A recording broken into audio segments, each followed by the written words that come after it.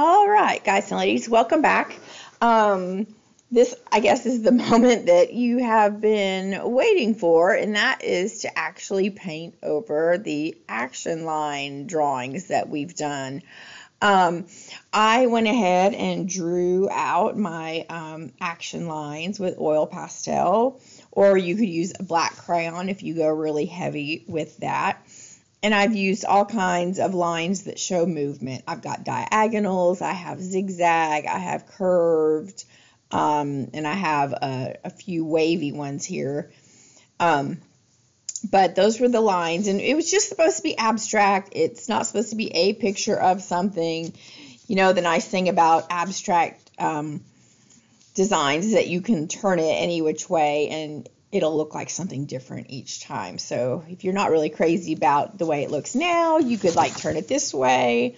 And if you like that better, you could, leave it that way, or, you can turn it that way and see if you like it better. I think I almost like it better that way. Or, you could turn it that way and see, which way you like it the best. So I think I'm actually going to leave it like that. I don't know. We'll see. But in order to paint this so it doesn't look like a big disastrous mess, we have been doing some studies of color and the color wheel. And we know that colors that are next to each other, like red and orange, are safe to paint near each other because if they mix, it makes an intermediate color. Or if you go to red over here and then you find its neighbor when you mix those two, that's safe to mix together. What you don't want to do is go across the street and paint those two next to each other, because the ones that are across from each other on the color wheel, those are the ones that are going to make those really great neutral, earthy colors like browns and grays and greens that are great if you're trying to paint, a picture of what you see outside in nature. But for this particular assignment, we want those colors to stay really bright and crisp, and so we don't want them to mix into something that belongs more in nature and less in something, very colorful and bright. So to get started, it doesn't matter, which color you start with, as long as you kind of keep going in order. So, ignore my black and my brown there, but if I wanted to start with orange, I know I can go red next, because, orange and red mixed will make red orange. Or if I went to yellow next, I could put yellow right next to my orange, because yellow and orange make yellow orange. Also, or if I started with green, I could paint with green and then go blue, because that would make a blue green. Or I could go yellow next, because I know that would make a yellow green. So as long as when I'm painting, I use the color that's next to it and I'm not skipping over a bunch to go paint something else, then I know when I put the paint on there, it's safe. Or if I'm not sure, I can always double check my color wheel and make sure that the color that I'm about to put on there is actually, a neighbor to that color. So with that being said, I think we should just get started. So dust that off, get myself set up here. Okay, the hard part is deciding which color to start with. I think I'm just going to start with red. I'm going to get my brush nice and fluffy wet. And I'm just going to kind of roll it in that color. I don't really want to dig. I just want to kind of roll it. Now, if we were using the paints from class, you'd be going round and round. But I know most of you are going to have a set of paints like this at home. So that's why in these videos I am using the watercolor set. So I think I'm going to go with this right up here. Now, the cool thing about oil pastels, or if you've colored really hard with your crayon, is that when you paint over it, the oil pastel is still going to show. See? It resists the paint. And resist just means to resist. It's not going to allow the paint to stick in those areas. So I know that if I put purple next to red, it's going to make a red violet, and that's why I chose to go with the purple next. So while my paint is still wet on here, if I paint right next to it, and I let those colors mix together right through there, it's going to make a red violet. And it's okay that these are overlapping because we kind of want that to happen. We've spent all this time learning how to, mix colors. Why not mix colors, Why not let some of that happen? I'm going to give this one some more red so it'll pull over a little bit more of that purple. And I'm just going to kind of let it mix itself and see what happens. Sometimes that's nice too. So I've got a purple streak right through here. So I know that I can put blue next to it because blue and violet will make a blue violet. So if I go up here, I'm going to make a little drop. Maybe I want this to go that way. And I want that to go right off my paper. Maybe I want that to go that way.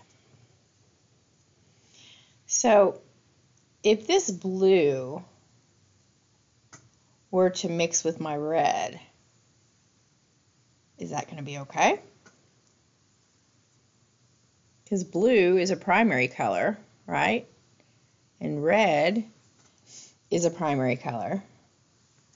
And we learned that if two primary colors mix together, they make a secondary color. So if I let this blue go right next to that red, and maybe even near that purple, it might mix and make a violet for me. Oh, that was neat right there. Can you see that? Let's see if I can zoom in so you guys can see that. Where it's wicking. It's like the paint is pulling the other paint over. Let me see. Let me scooch this up so you can maybe see it happening.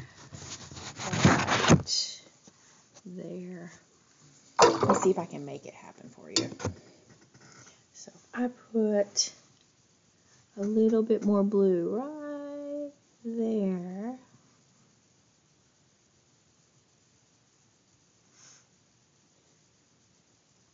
That's not what I meant. This is what I meant right here. How it looks like it's kind of, how like when you drink from a straw, how the straw pulls the drink up so you can, have something to drink.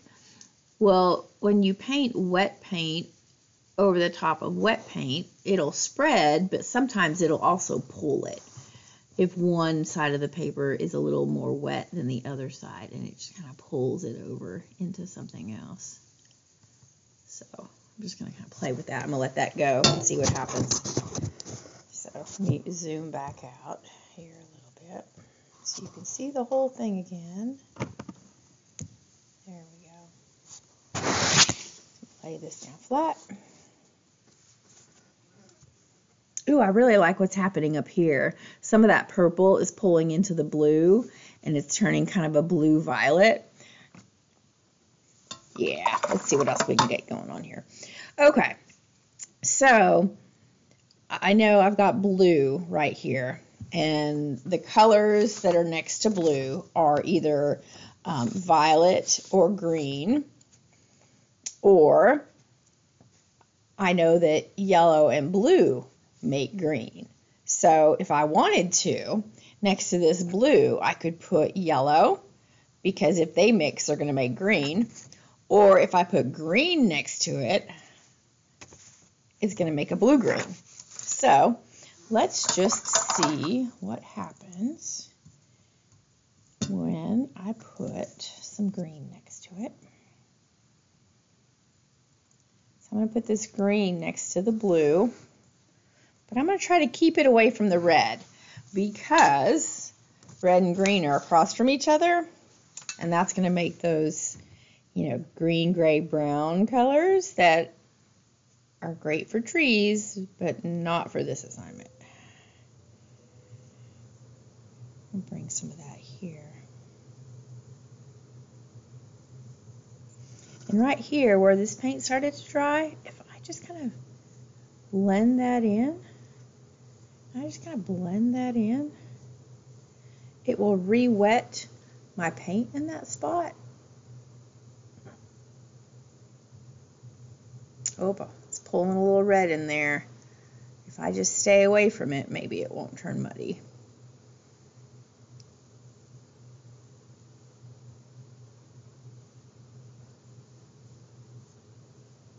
Oh, I like that. It's kind of like a little shadow right there. Let's see.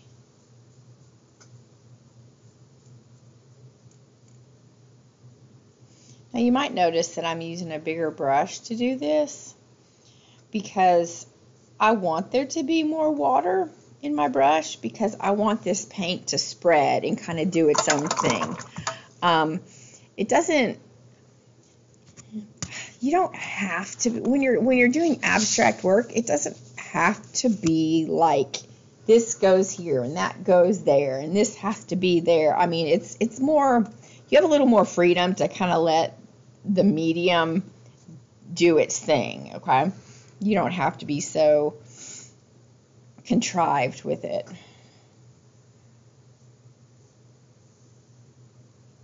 You don't have to be so intentional.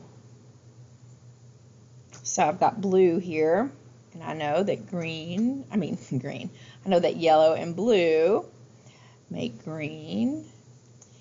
And because so far I've got a lot of cool colors going on, I've got greens and blues, that by putting this little bit of yellow in here, it's going to draw people's eye into this spot, and they're going to go, wow, I wonder why she put that yellow there, and it's going to draw people's attention to that curve. So let's see if we can make some green with that yellow and blue right there. I think I'm going to let it carry over to this side of my oil pastel a little bit.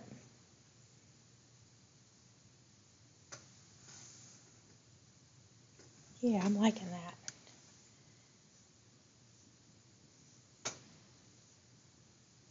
Bring some yellow over here. Get a nice yellow-green going on. Ooh, get back over there.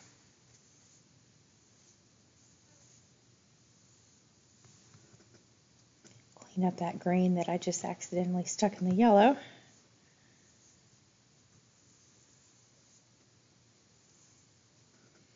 And I want to kind of run blocker on that green. I don't want that green to get into other colors that I may put up here in a minute. So I'm going to use a yellow to kind of divide that space a little bit.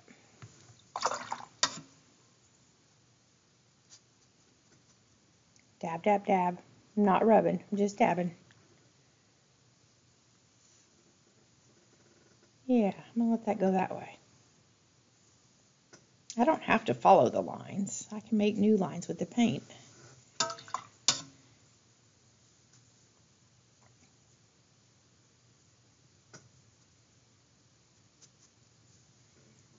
So maybe,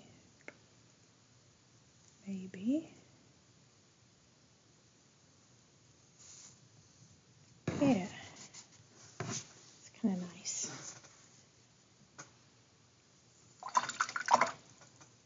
I've got this blue up here in the corner. Slide my paper down. I think I'm going to put some red up there. Right like this.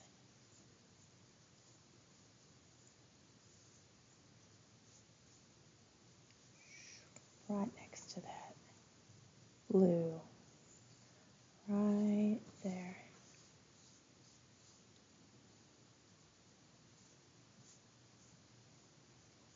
So this is where you get to kind of play, you know? You get to just see what happens. As long as your colors are visiting their neighbors, they're not going across the street, you're going to be okay. Okay? So, got that big swoopy yellow. I have not used any orange yet, so I think it's time to use some orange somewhere. I'm going to dip into my orange, just kind of roll that brush around a little bit.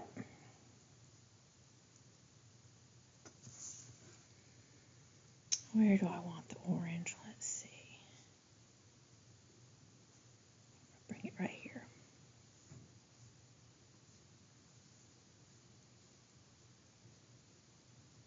And I'm just going to direct it. I want it to go that way, so maybe it'll follow the others.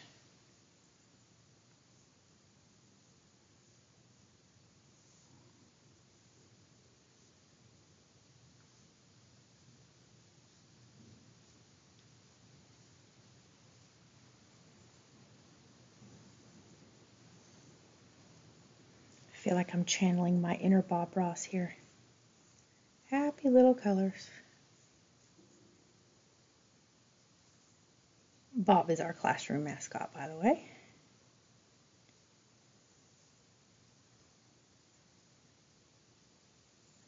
Put a little bit of that in that red, because red and orange make red orange, and orange and yellow make yellow orange. So I'm safe as long as I keep it away from that purple that's right there.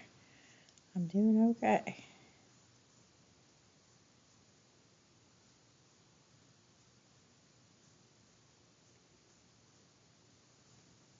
Yeah, and I'm getting all kinds of wicking down in here. I'm just going to let that paint spread and pull those other colors into itself. Let's see, what have I not used? Red, orange, yellow, green, blue. I used everything. Yeah. All right, let's see. What else do I want to do? Orange, I can go red or I can go yellow. I've already got lots of yellow, so I'm going to go red, because that will get me closer to purple, and then I can bring some purples and blues over here. So I'm going to go with some red right through here. Why not?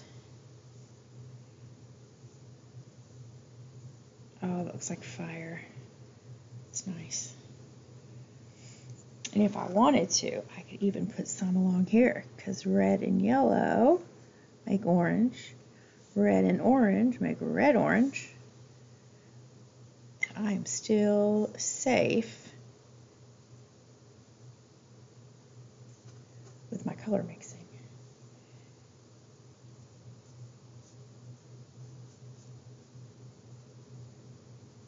Why not? Put a little dot right there. Looks like it needed it. It needed something to go, no, go this way. Bring some of that in there.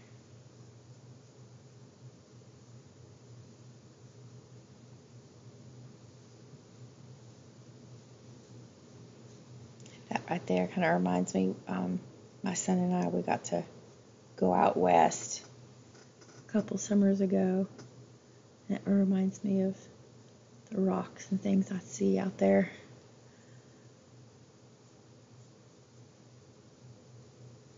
If you ever get a chance to go to national parks out west, please go. And then send me your pictures.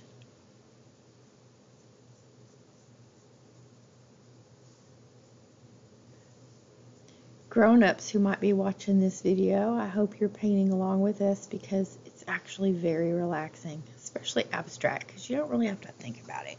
You just kind of go, ooh, I like that color there. Ooh, I like that color there. And then at the end, you have all these colors that you like everywhere, and hey, good to go. I need to block this orange, because I'm about to bring some purple in there. So I'm going to block it with some red.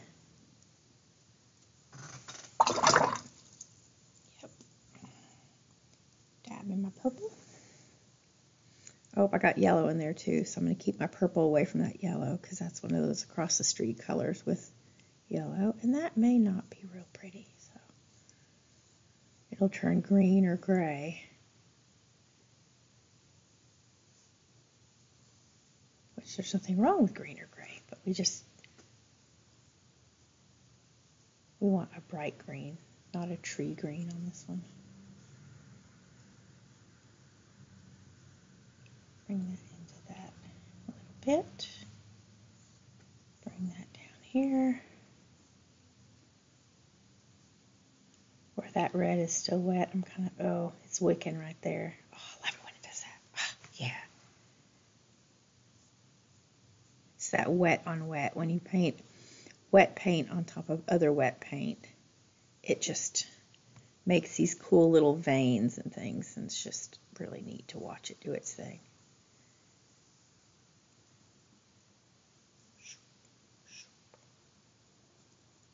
My kids know it helps if you make the sound effects. Liking that. Get some purple up here.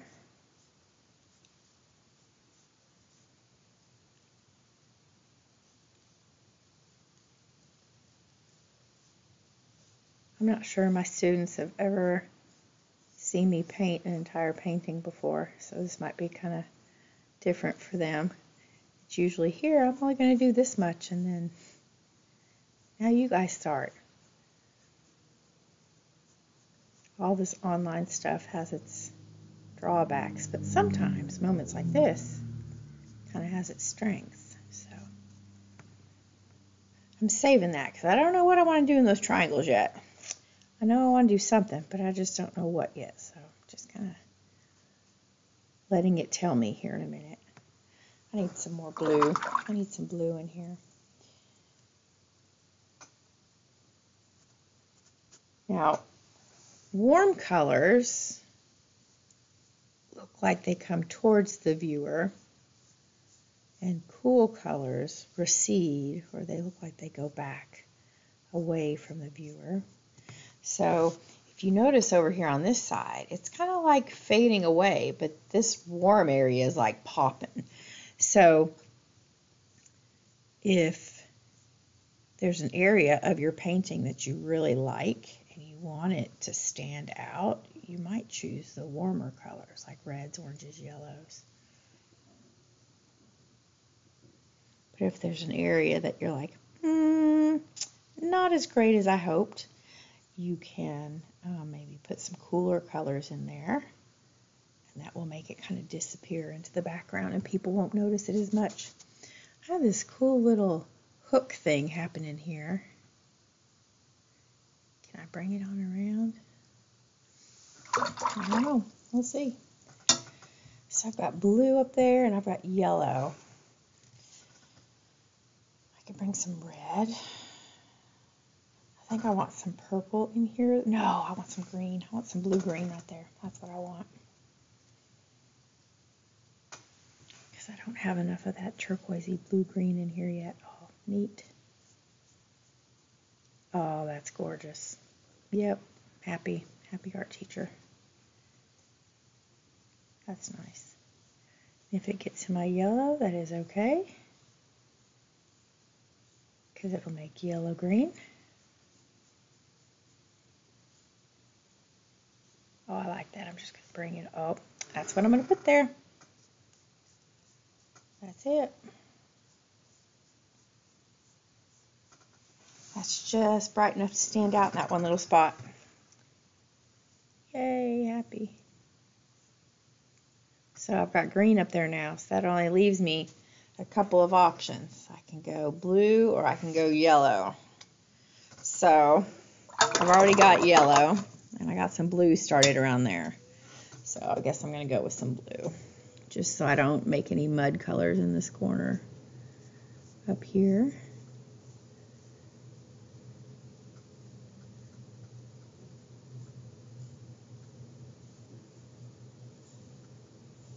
There we go. And I'm going to pop a little purple right there in that corner. we will call this finished. Yep, I think so.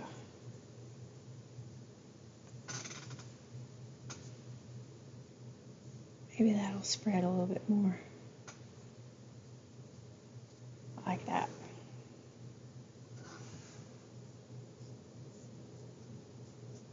All right, ladies and fellas. Well, I did not intend for this to take 25 minutes, but I kind of got to working on it and forgot about the time. And you know how it is when you're in the middle of an art project and it's time to go. Everyone hates the cleanup bell. So anyway, that is our Action Lines painting.